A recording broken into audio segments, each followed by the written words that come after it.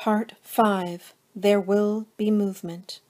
Commitment in the Unending Desert.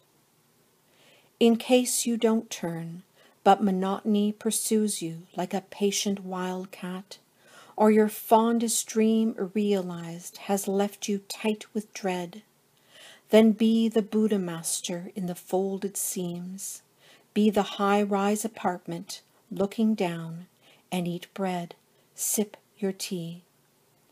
In case it will always be a matter of just getting through, and stress and guilt flank either side of your relief, linking arms.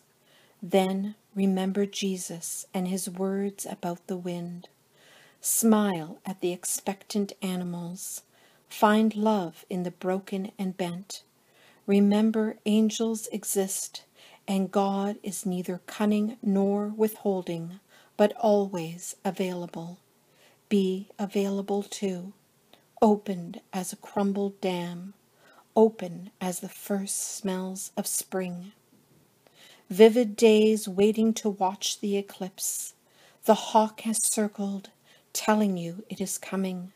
But in case it doesn't, salvation is within, tied to your own commitment, tied to the upstairs rooms, each filled with a sleeping loved one, each closest to your heart.